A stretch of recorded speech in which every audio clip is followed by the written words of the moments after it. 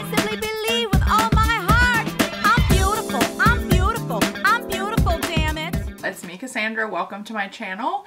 For those of you who are returning, it's so good to see you again. And if you're new, welcome, and I hope you enjoy. Remember, give me a thumbs up if you like what you see, and even subscribe. I would really appreciate it. So today I'm doing my ride or die tag. I know it's a little bit late. However, in my personal defense, I'm refilming this because my 18-month-old son thought it would be a lovely idea to chomp into my memory card, and in so doing he broke it in half and popped off one of the prongs. It was not actually ingested. The child is safe. There were no children harmed. However, I lost 4 videos, including this one. So, super exciting. Yay! I get to do it again. But that is why I'm late on putting this out. It's going to be so behind and may not even be relevant anymore, but I thought I would do it anyways. I'm going to try to go in the order that I use the products, but it may get screwed up. I don't know. So, starting with a primer. My all-time 100% most favorite primer I've ever used, and I've used a few, is the Hourglass Mineral Veil Primer. Amazing. SPF 15, mattifying, amazing. Love it. Skin Perfector, Dr. Brandt Pores No More. Hands down, my most favorite skin perfector, leaving me airbrushed and addressing the pore situation. My most favorite ride or die foundation is my Dior Airflash Spray Foundation. I'm the color 300. Heaven sent to me. Love, love, love, love. Such a beautiful finish. Anyways, enough said about that. Now then for my setting powder, the LaPrairie Translucent 2 powder. Absolutely obsessed. Leaves me very airbrush looking. Now, I used to use my Chanel Velour translucent powder, and I still love this, but I think the LaPrairie, I don't know if it's because it has a tiny bit, even though it's translucent, it has a tiny bit more coverage to it, but it just has this airbrush effect. It's just amazing, and I love it, and it makes my makeup last like all day long, which is amazing too. So, amazing. I think amazing is my favorite word. I don't know. Anyways, it's good. It's good stuff. Going back just a step, if I'm talking about my favorite powder foundation, I love the Kat Von D Lock-It powder foundation if I'm going for that. But more often, I don't. Unless I'm in a hurry. So, I'll just say that. Now, for regular carrying around, what powder do I carry with me to do touch-ups and things with? My hands down favorite is the Armani Luminous Silk, and so this is the one I carry with me to do touch-ups. So that's my favorite compact. See, so I'm already a little out of order, whatever, I'm just going with it. My most favorite cream concealer, hands down, Urban Decay Naked. So far, the best. My most favorite color corrector is the Master Corrector by Giorgio Armani. Now I have 2 colors because you use them to cover 2 different shades. Reds and browns and dark circles, but this is hands down out of all the color correctors I've used my absolute favorite. You get such great coverage without it being a thick product. Amazing. So that is that. The Cover FX Cream Concealer is the one that is my favorite for if I'm going to put it on a concealer brush and cut in like around my eyebrows and things like that, around my lips. This one. So I know that's 2 different concealers, but I use them 2 different ways because I'm high maintenance. Sorry. Now then, what else? Blushes. So blushes were very hard for me. I have 2 favorites, Flowerchild by Becca and Luminoso by Milani. I love these 2 blushes. Like, it's hard for me to pick. One is a little pinker, one is a little peacher. I don't know if you can see the difference. If I absolutely had to pick, maybe the Milani, maybe. It's a close call, you guys, honestly. It's hard to say, but those are my favorites. Now then, let's do some eye stuff. No question about it, my most favorite eyeliner is the Tattoo Liner by Kat Von D in the color Trooper. The only thing I would change about this is if I could make it matte. instead of it having like a little bit of a sheen to it. That being said, everything else about this is perfection, and I've tried a ton, and this one is the one I go back to all the time for doing wing, especially if I'm doing a wing. So that one was a no-brainer for me. Brows were kind of a no-brainer for me as well. Anastasia, the Brow Wiz. I do like the brush on the brow definer better, but the Brow Wiz for filling in has got to be my favorite. And I use two shades dark brown and ebony depending on what I'm doing, again because I'm high maintenance. So also along the brow line, the Anastasia Brow Gel, definitely the best one that I've used so far. My favorite, like Gorilla Glue for your brows. So that's that. Now eyelashes also wasn't too difficult for me. I do have a couple of favorites, but if I had to pick just, you know, one, I would pick 3. This isn't cheating, I swear, because this Haute and Naughty is waterproof, and that is the only mascara that I use on my lower lash line. Period. End of story. I do not even use anything else on my lower lash line. So this is my ride or die to death for my lower lash line. But for the upstairs girls, I use this the majority of the time, and the reason there's 2 is because I always use them together. This one isn't technically a mascara, so I don't think it's cheating to say that I use this as a primer, because it is not mascara. It is a conditioner, treatment for your eyelashes, and a primer. So I always use my Diorshow Maximizer Primer every day, every single day of my life, I feel like. And then the Diorshow, the classic Diorshow, I put on top of that the majority of the time. There are a couple other mascaras that I do love, but this is ride or die, and so I'm trying to stick with this.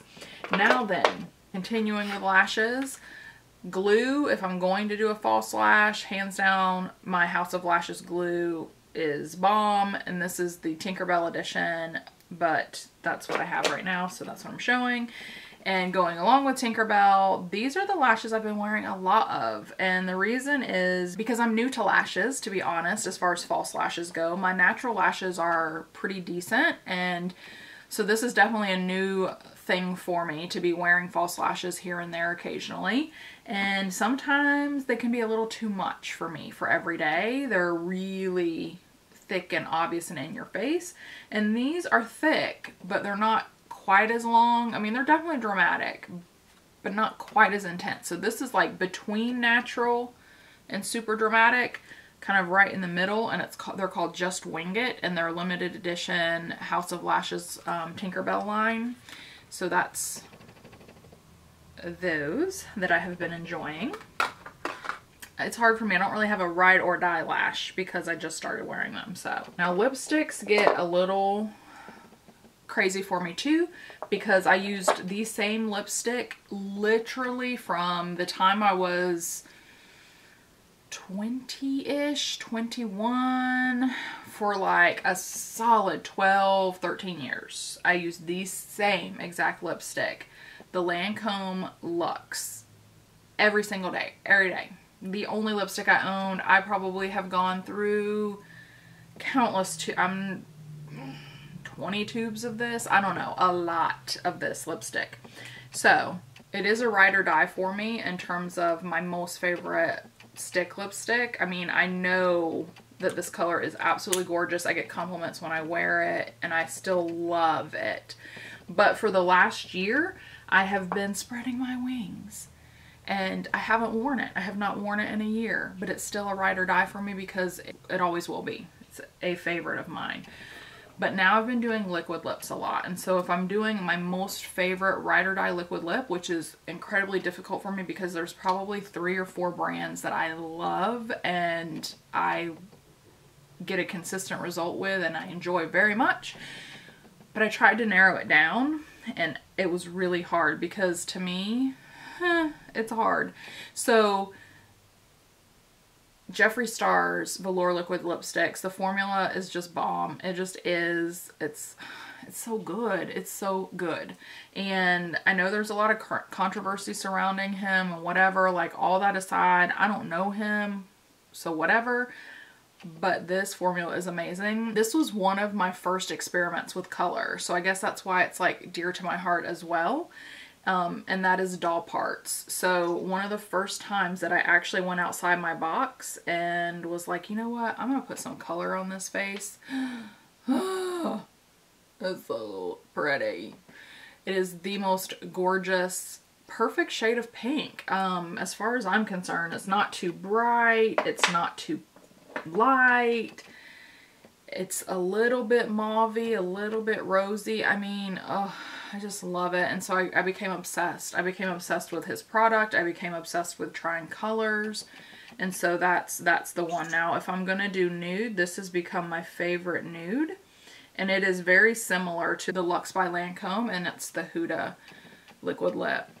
Oh, super beautiful taupe. Love it. Love the formula on this as well. So I'm sorry I'm not being hardcore about one only, but I tried. On most of these I tried. For contour powders, favorite for me I believe is going to be Hoola. I use a couple. I don't have one that's like, oh my god, I have to have that one or I'm gonna die. But Hoola is probably the one I use the most. Now, there's a caveat to that.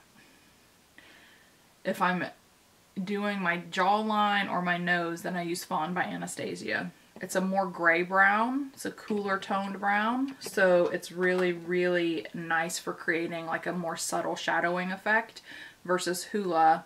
It's a little bit darker. It may be hard to appreciate that, but that's the one I use for accentuating my cheek here. For highlighting powders, I use MAC Emphasize as my favorite illuminating powder, and my under eye setting powder I use Anastasia Banana, and I actually kind of combine the two. So those are my two under eye illuminator and setting powder that I use every single day. To bake with, I also combine two products. And again, I don't feel like this is cheating because I do put them together and make them one. I marry them. They love each other. I can't separate them. So I do the Ben Nye Luxury Banana Powder and the RCMA Original Translucent No Color Powder. And I put about 25% of the banana to 75% of the RCMA, and I put it in this little container that was a formula container, but my children no longer drink formula, so, you know, I gotta do what I gotta do. That's what I use. That's what I travel with. It goes with me wherever I shall go. I mean, not like on a daily basis, but definitely when I travel. We're getting so close, you guys. We're almost done. The Urban Decay All Nighter. Oh yes, this is the bombest setting spray I've ever used. My friend says she doesn't appreciate this effect, but I feel like I can feel it tighten my face. So I'm like, dang, this is like holding my shit in place, y'all. So yeah, it is amazing and I love it. Highlighters, you guys, the struggle was real for me to pick just one. That was intense. The lipsticks were hard as well, obviously. That's why I had a couple. But the highlighters were really hard. I mean, I felt like y'all had me like Meryl Streep up in here, like Sophie's Choice, like my son or my daughter? My son or my daughter? I can't do it. I can't. It's just not fair. It's not fair to put this kind of pressure on a person. I'm just trying to say this decision was hard, okay? Don't judge me. I may be showing my age because the majority of y'all probably don't even know what I'm talking about when I talk about Sophie's Choice. Anyways, I can't, you guys. The Ofra Beverly Hills wheel has been so good to me. She's been so good to me. The Sleek Solstice palette has been so good to me. Champagne Pop is where it all started for me. This was my first real highlighter that I actually utilized. I had a couple that I never really played with, didn't really know what to do with them. This is the one that like brought it home for me.